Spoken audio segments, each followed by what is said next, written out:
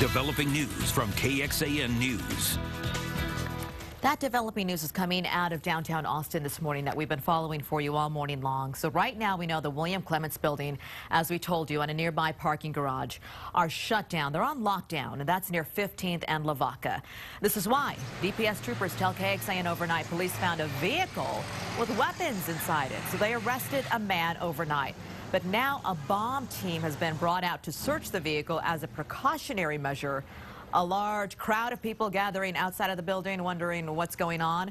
They're waiting to get inside that building until the scene is cleared. Now we have Kate, who's out there along with another photographer, getting all the information that you need coming up in just a short bit. But first, more on the roadblocks around there. Here's Deborah. And as you might imagine, Sally, that's going to be closed for a while. Again, 15th, 16th between Lavaca and Guadalupe closed. And as you might imagine, expect a Gawker delay heading west, head for 18th. Elsewhere.